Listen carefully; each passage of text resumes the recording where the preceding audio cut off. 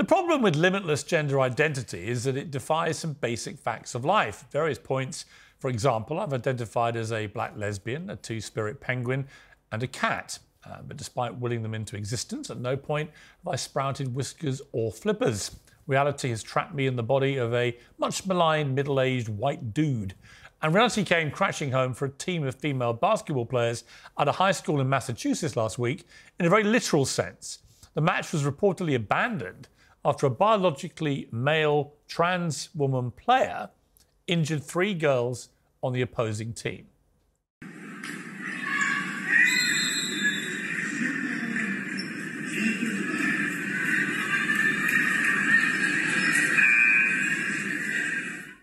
Well, the local athletic association said it's against the rules to exclude a player based on their gender identity. They decided to put inclusivity and the rights of the individual above obvious fairness in competition and above the safety, as it turned out, of the majority of the players who were biological females. Like so many of these decisions, these rules are perfectly well-meaning. I don't think these people want to do ill. They hide behind the umbrella of wanting to promote and support trans rights to fairness and equality. My problem with it is that by doing so, they are eroding women's rights to fairness and equality. And excuse the pun, a lot of these things are just nuts, aren't they? Like the video we just saw. In a near perfect example of life imitating art, this story reminds me of the Daily Wire film Lady Ballers, in which a team of pretty useless men identifies teenage girls to become basketball superstars. So a guy can become a girl with no physical changes at all. Oh, that's called gender fluid. So I can be a woman on the court and a man in the bedroom. I can't believe it. Nice! Day 1 of being a girl athlete? I love you. We could dominate every woman's sport. Running, swimming, soccer. It would be a lot funnier if there wasn't a real truth to this. This desire to do the right thing, often in total defiance of factual reality and, frankly, common sense, is beginning to cause very real harm. The great Dr. Phil spoke to Joe Rogan this week. He took on the vexed issue of hormonal treatment and gender surgery for children. It's interesting they choose words like gender-affirming care. But really what they're talking about is hormonal therapy or sex reassignment surgery on children. All of the major medical associations have signed off on this, Joe. They've signed off on it. And I have never seen those organizations sign off on anything with less information as to whether or not it does long-term harm of anything in my life. And when I ask about that, when I bring that up, then they immediately label you as transphobic. Of course, that's always the allegation. I get called that week after week after week for simply suggesting that the kind of scene we just saw on that basketball court is completely wrong. It's not transphobic to think that. Doesn't mean I don't like trans people or think they're not entitled to respect and equality and fairness. It means I want to protect women's rights. I feel the need to start almost every conversation on gender identity with a disclaimer. So here it is again. I've got no time for anyone who bullies or ridicules trans people. They can identify how they want. The question is how that self-identification manifests itself when it comes to other people's rights. I don't think that transgender people can expect to have fairness and equality at the same time that they are destroying women's rights to that same fairness and equality. If that makes me sound transphobic, I think you're the one with the problem, because I couldn't be clearer. I want fairness and equality for both.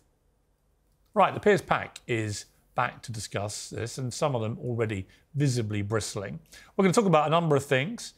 Prince William's intervention about Gaza, Donald Trump and those golden shoes, and some other matters like Madonna falling flat on her face again and me suggesting it may be time to retire, Madge. So my Uncensored super PAC, the Uncensored contributor Esther Krakue, the comedian James Barr, and from New York, the Conservative commentator Debra Lee. Well, welcome to all of you. All right, James, let me start with you. I could feel the bristling. I'm so glad you are starting with me. Feel the bristling, but I want you to really identify what makes you bristle when we discuss these trans issues, because you cannot in all good conscience, look at that basketball court. I can, and what actually. happened, and not think this is ridiculous. I can actually, because what you're failing to mention, and I just quickly Googled this whilst you were chatting, there were 6 players sent off in the FIFA Women's World Cup last year. They got red cards. Women are also doing the same thing to each other in sport. Did you see the size of that trans woman? You were not there. Let's talk to the people that were affected by that clip. Let's ask them how they feel. But also, I want to pick up on a few things you said. You said that that you support trans people and that you're not okay with people bullying them. No. Yet you're also talking about how you identify as a penguin and a cat. Like, you know why? That's Mickey taping, hang on. and that is technically transphobic. But do you know? Well, hang on. It's not though, is it? You're oversimplifying. But you're not gender giving the identity. context of why I said those things. Right? Context is really important. Yes, they can take my clips and put them around TikTok and everyone throws their toys out the pram. Fine. But put context onto the table. Right? Go through those things.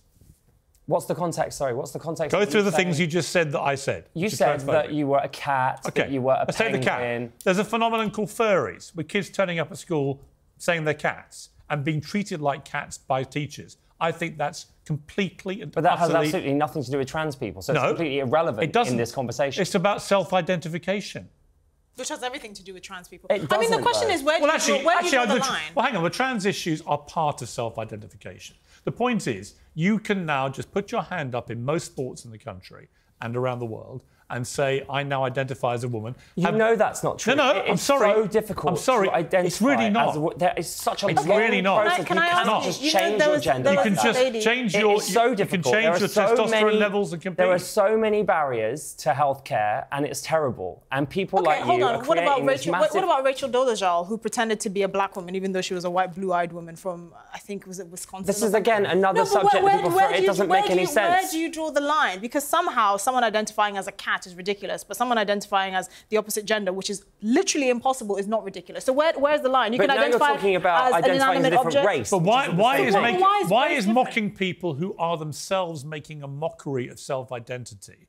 Why is that bullying? Because it's not mocking. It's not that they're... I'm sorry, I'm confused with what you're saying. This argument... Do you actually think we should respect young people who go to school identifying as a cat? I'm not talking about furries. Just to be clear, that you raised that with me. You raised it and said that you weren't a transphobe. And you said to me I was being effectively a bullying let's talk about the penguin. What's that by saying I think kids identifying as cats and being respected for it is nuts. You said... Nothing to do with trans people.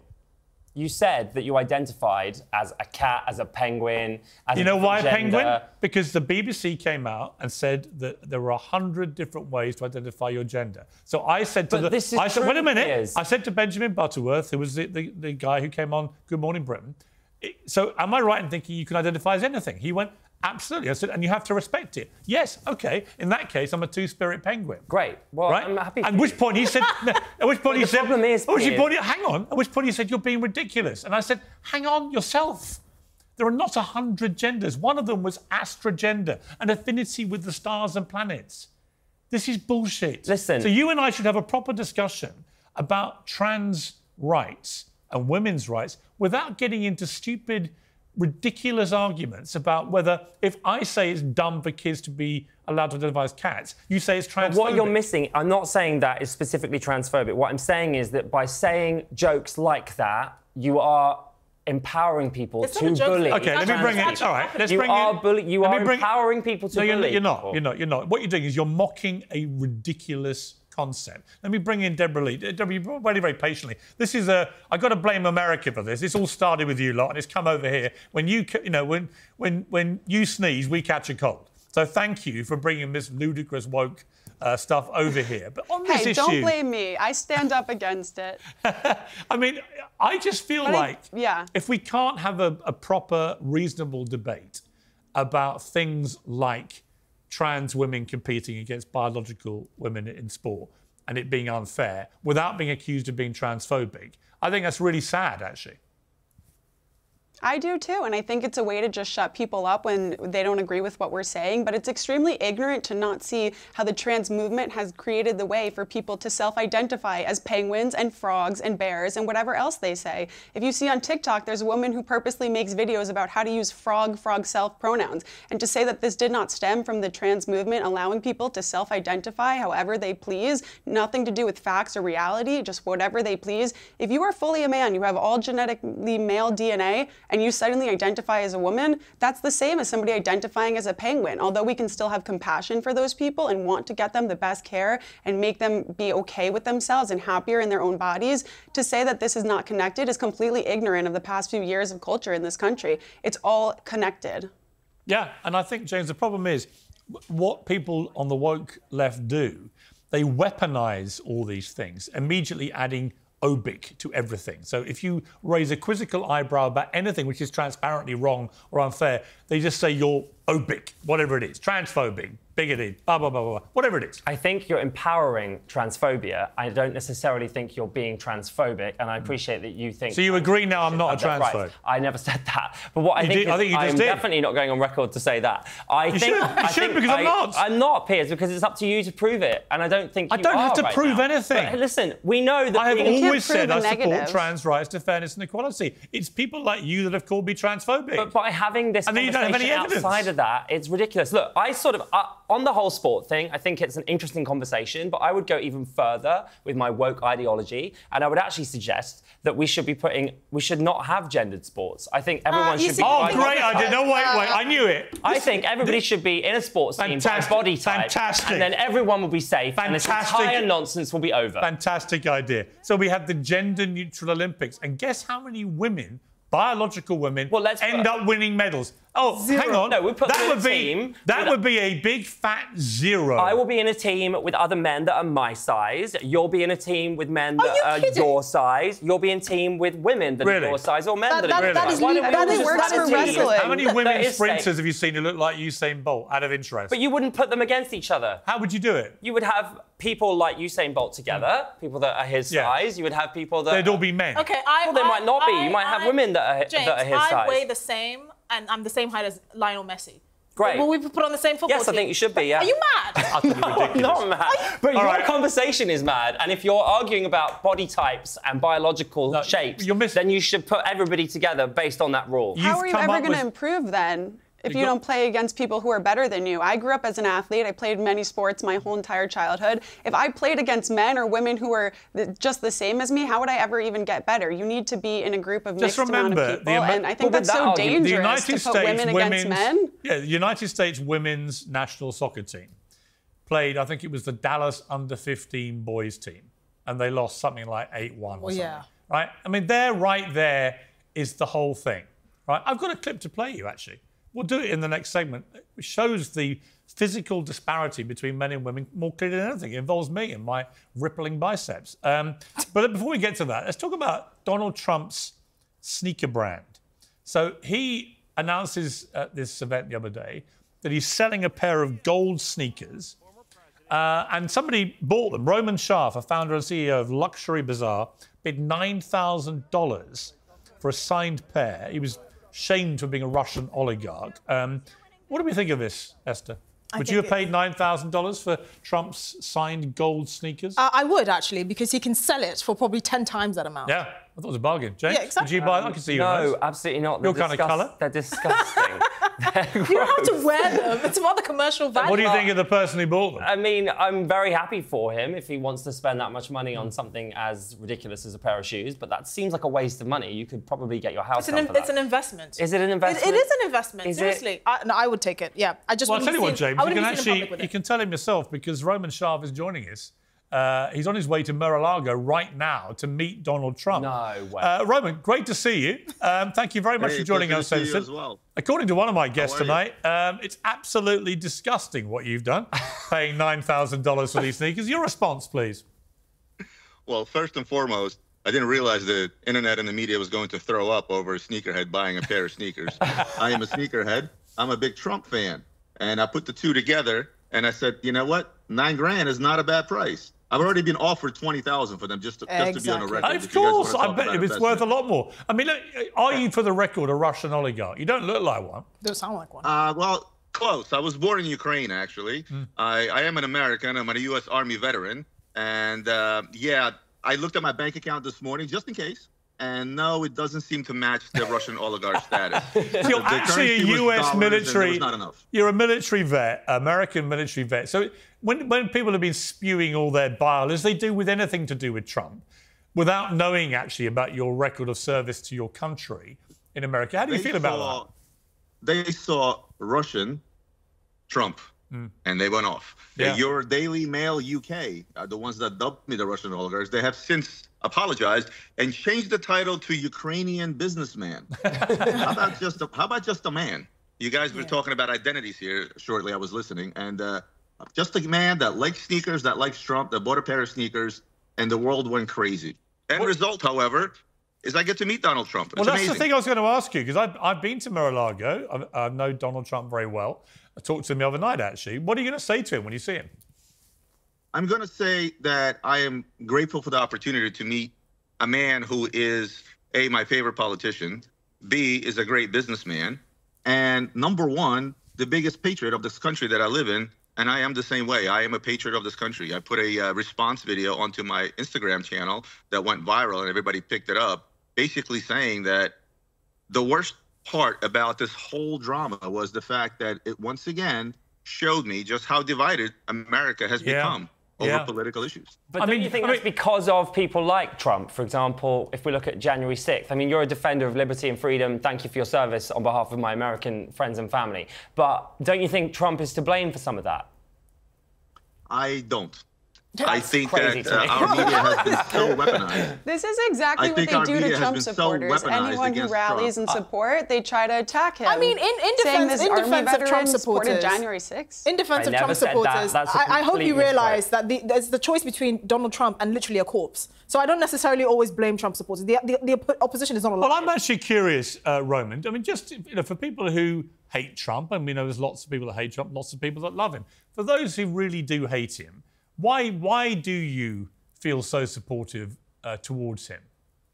It's a very simple answer, and people ask me this all the time. And the answer is this: Trump is not a politician, right? And this is what you hear. He's not a good polished politician, and so on and so forth. And that's what I love most about him. He has nothing to prove. He doesn't owe anybody favors like a typical politician brought up in the system of the United States. When he became president, his goal was what he said. He wanted to make America great again, and I truly believe that. Now, whether he's perfect or not, we can argue this till the cows come home, as they say. But at the end of the day, he's not a typical politician bred through the system from the bottom up, owing a ton of people and companies favors on the way up. He's here because he's already accomplished all he needed to accomplish in his life. He's a billionaire, for Christ's sake. I mean, I would say, look, he's very flawed, but then actually a lot of people that I know are very flawed, present company included.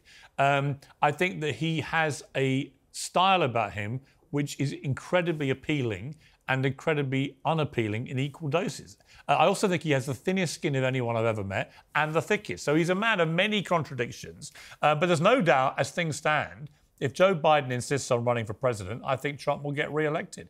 And it's going to be an amazing thing to watch. But let me ask you, Roman, you're about to go and see Donald Trump.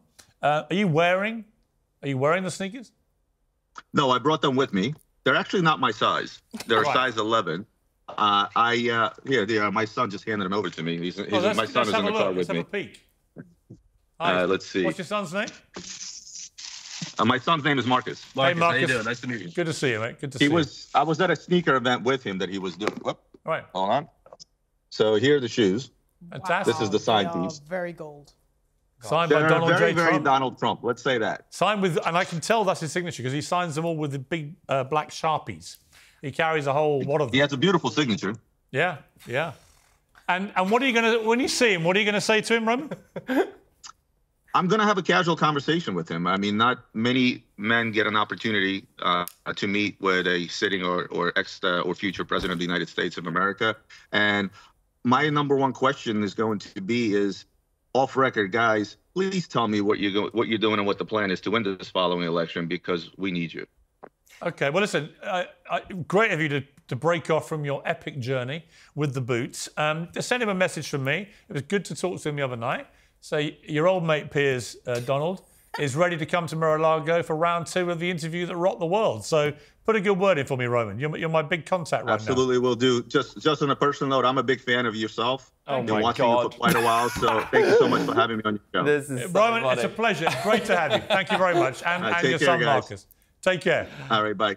Don't be a hater. Oh my God, I'm Don't not be being a hater. See, I want to bring in. I want to hang on. Hater. Hang on. I want to bring in Debra because I think James's reaction. This is one of the reasons why Trump is so popular, and one of the reasons why the Democrats and liberals attempt in America to try and throw the kitchen sink at him about everything they can think of is backfiring and making him stronger and more popular and more electable. It's because of this kind of hysteria that goes on. Absolutely. And when Trump was saying that they weren't coming for him, they were coming for us, and he was just standing in the way, he wasn't lying. And that's exactly what we see. Anybody who supports Trump or even says that they like him, suddenly you're treated as if you were just as bad as Trump, which is in their eyes equivalent to Hitler, which as a Jew, I take a lot of offense in that because I think Donald Trump was a phenomenal president. 80 million people voted for Trump in the last election. Nearly 10 million but more. But suddenly we're all the crazy ones. Hang on. It was nearly 10 million more than voted for him in 2016.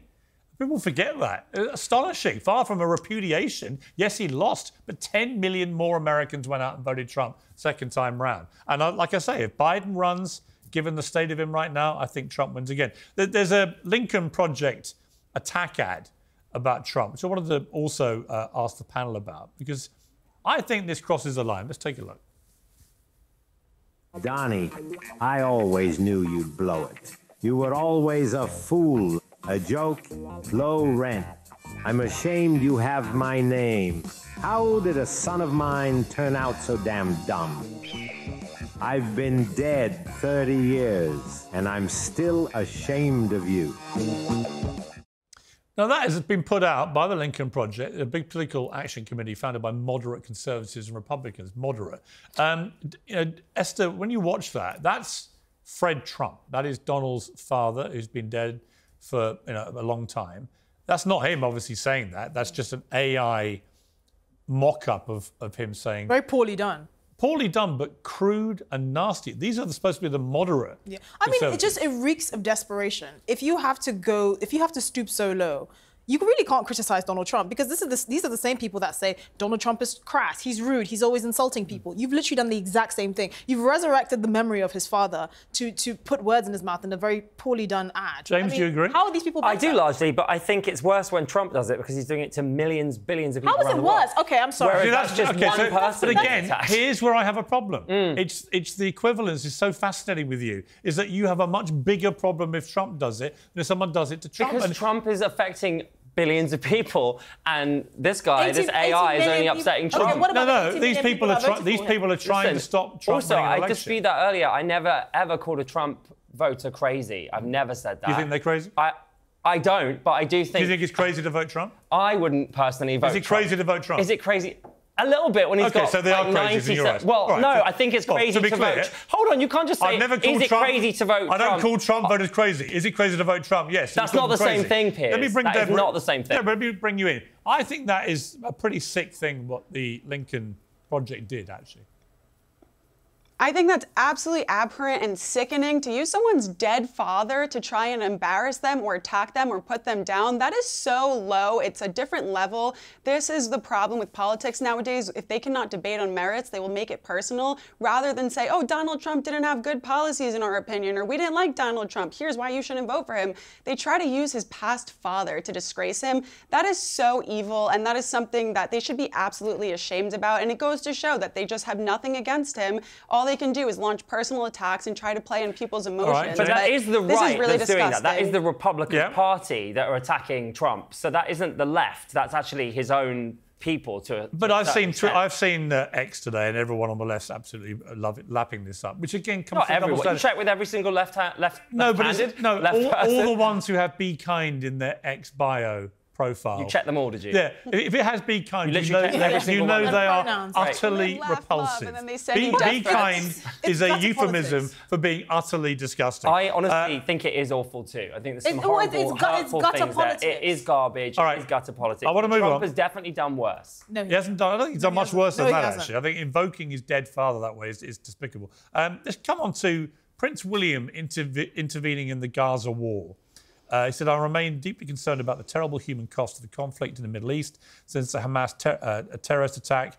Too many have been killed. I, like so many others, want to see an end to the fighting as soon as possible. Deborah, you're Jewish. What do you feel about the future King of England intervening in this way in the conflict? I think if he really wanted this war to end, he would call on Hamas to surrender and return all of the hostages. This war will be over the minute that Hamas surrenders. He did. He didn't tell them. He said he hopes the hostages come back, but he didn't say entirely. And this is a war that would never have happened if it weren't for the He said release the hostages. What else could he possibly say? He said release the hostages. Call out Hamas. Hamas is the only people propagating this war. If Hamas put down their weapons, the war would be over tomorrow. Is anybody celebrating? No, nobody's celebrating. We all know that this happened because of what Hamas did on October the 7th. We're not crazy people. We all know what happened. I am glad that you agree with that, but unfortunately, that's not what the world is necessarily agreeing with. If you take a quick scroll on Twitter, you will see so many people saying that October 7th was justified. It didn't go far enough. Twitter is full of bots walk trying down to the sell me streets in porn. Manhattan. You want to pass 5 protests calling for an intifada? Let me bring in James. My problem with this, I think, is that I absolutely support Israel's right to defend itself. They have a moral duty to defend their people after the horrific attacks on October the 7th. They were beyond horrific. The question is proportionality, and also, what is the end game? It seems to me all that Israel's now doing is flattening everything that's there. Northern Gaza's pretty well being flattened. They're going after southern Gaza, and now they've given a warning that in 2.5 weeks they're going to attack the biggest refugee camp with 1.5 million people, 6 times the normal population of that camp. They're going to attack that to eliminate the rest of Hamas. Well, if they do that, they're going to kill tens of thousands of more innocent people, children. Half the people in Gaza are kids, right? That's my problem. This looks disproportionate now. It does. I mean, I've barely spoken about this because it's just so upsetting to all sides, to all of humanity. The pictures coming out of Gaza are so upsetting. I've heard you talk about a proportionate response, and I honestly don't know how I feel about that because there is no proportionate response. So how do you respond to it?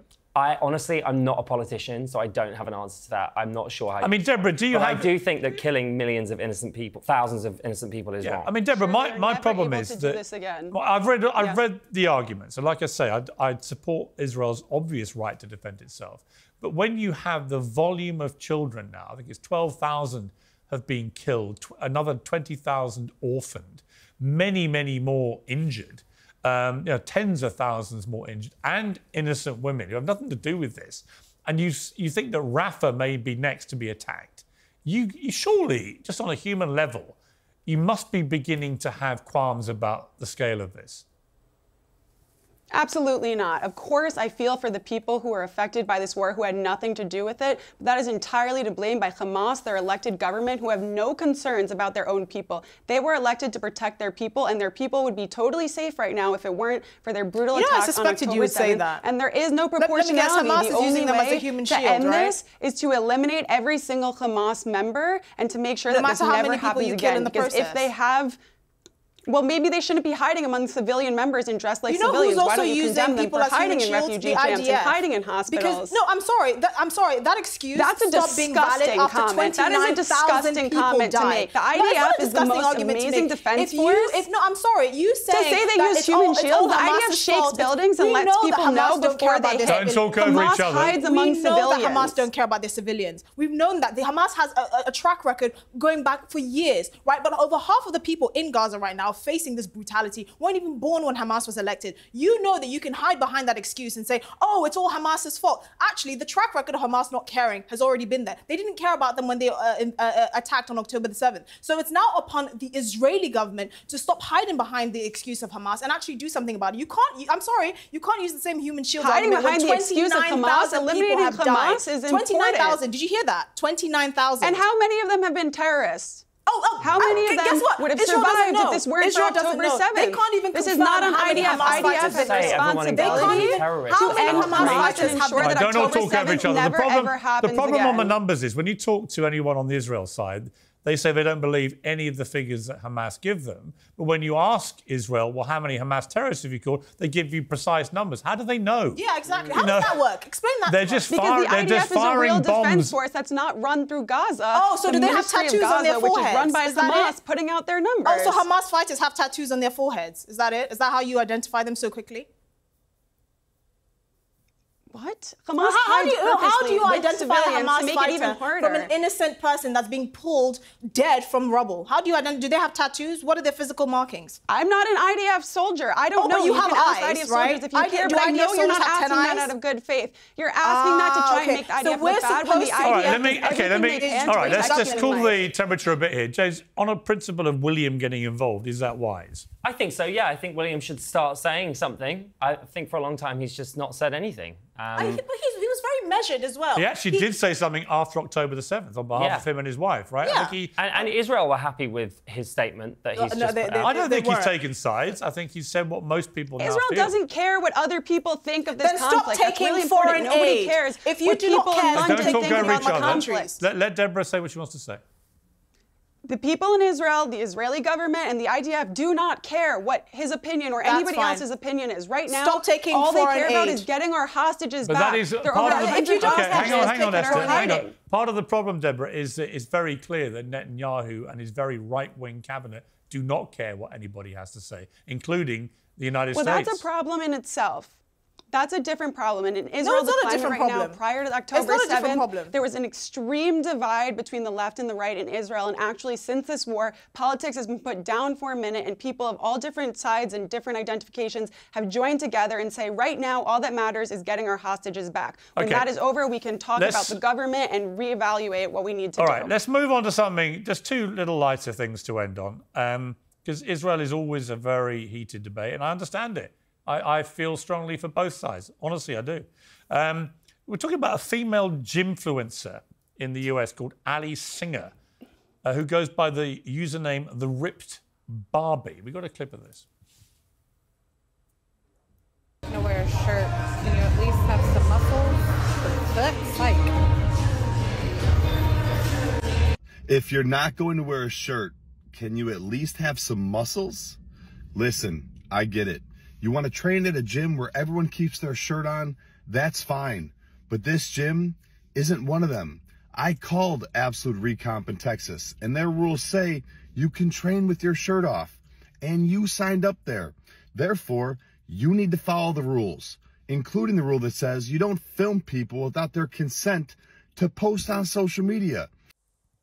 So just to clarify what went down there, this gymfluencer shamed this guy on social media for not being ripped enough to exercise shirtless. She filmed that, posted to TikTok, and then a fellow male gym fitness influencer, Joey Swole, posted a video and got her banned. So all sorts of stuff going on here. Esther, where do you sit on A, people filming in gyms, and B, the shirtless issue? Do you need to pass an abs and I'm a bit of a prude. I don't really want to see anyone topless. No. Generally speaking, I just think it's disrespectful to I the didn't know public. people did that. You can wear a singlet. I bet you do it, don't you? Of course I do. How did I know that? But I think filming someone in a gym is just... Is that because you basically see it as a dating scenario? I think it can be. Is that why you go shirtless? But no, that's absolutely not why. If I'm in a class and it's really hot and the aircon isn't on... Really? You strip down? Then I would take my top off. Yeah, I think so, yeah. Why? Is that bad? Are you judging me? I couldn't get away with it. I'm just saying. You could get away with it. I don't want to see your half-naked flesh. Well, I don't want to see yours either, Piers, but I wouldn't body shame you for it. I wear proper clothes in the gym, and in fact, this goes back actually to the argument we had about men v women in sport, because I have a trainer in West London called Sarah, and she actually competed in the Olympics for Team GB as a speed skater. And she's very proud of her physique and her muscles and everything else. And she keeps challenging me to different things each time she comes back from Dubai, where she has a gym that she's running there. And each time I beat her. So this time she said, I finally found something I can beat you at. So this is your gender Olympics point, right? So she's decided it would be the T-bar. that we would have a T-bar competition. So we began to lift ever bigger weights on a T-bar, and then we got to 55 kilograms, about 120 pounds, and this happened. I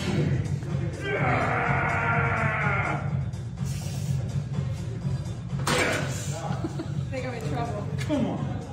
This was her idea of the challenge. I've got big back and arms. Really? Just see how big that and arms is. You like it? Come on, boss, pull. Broken. Funny that. Sorry, mate.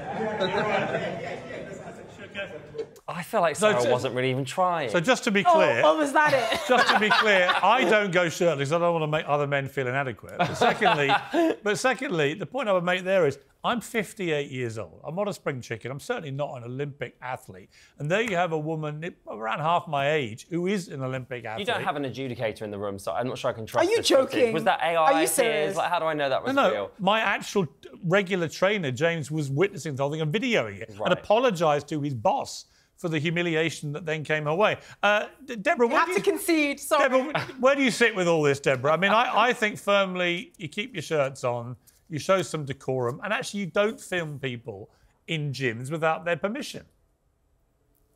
I would definitely agree on the not filming. I feel uncomfortable if I even take a picture of myself and there's some people who might be in the background at the gym, because you never know what people are working on or going through, and they don't consent to be on your social media or be in the background of your TikTok. But as far as being shirtless, I don't think it's that big of a deal. I think if you're sweating all over the place and it's unhygienic, yeah, wear a layer of protection to absorb that stuff. But in general, as a woman, I understand why wearing just a sports bra can help you see in the mirror where you're lifting and make sure that you're actually toning and reaching certain muscles. So if it inspires you to work out and to get healthier, then I really couldn't care less. And if honestly, I see a lot of guys with a six-pack, I'm not complaining. I think seeing James Barr's naked flesh would be the opposite of inspiring me to great heights, I have to say. I think we should both do the gym topless together. I challenge you I really come to the don't gym. need to see that. Let's move on to our final subject. It's a sad story of a pensioner falling over. Not Joe Biden this time, but it's a pensioner falling over. Let's take a look.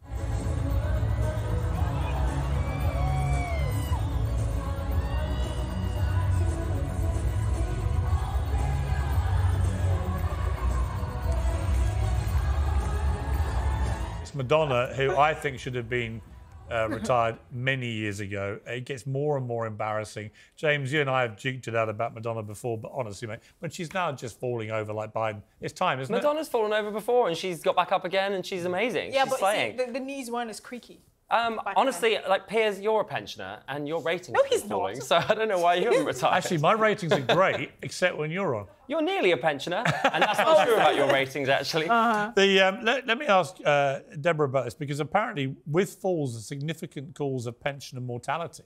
And she is a pensioner, she's 65. I'm genuinely concerned about her welfare.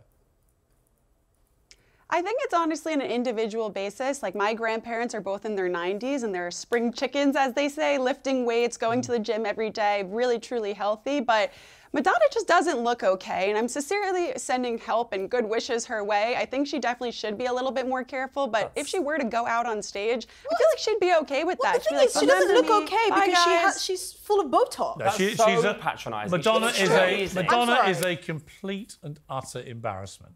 It is like your drunken aunt. This is from the man that opened this segment earlier with the word, by calling himself a dude, can we just say? Yeah. Like, Nothing speaking wrong with of that, mate. embarrassing. I'm a dude. I think that's probably the most embarrassing When thing. I go down to Middle America, they call me that British dude. Oh my God, They do. great. The British dude. It's my name. Leave Madonna alone. She's an icon. If She's only we could. there, It's a bit like Meghan and Harry. Leave them alone. That's the last thing they want, these people. Madonna won't quit. They're the most ridiculous attention seekers She. in the history of planet Earth. Leave them alone. You're the biggest attention seeker ever, so that's such a hypocritical thing to say. I deserve attention, James. Oh, really? Do you? On that bombshell, thank you to my pack. It's the first one of these we've done, the extended pack for YouTube. I enjoyed it, actually. So thank you all for joining me, and come back soon. Apart from you, James. Thank you very much. Thank you.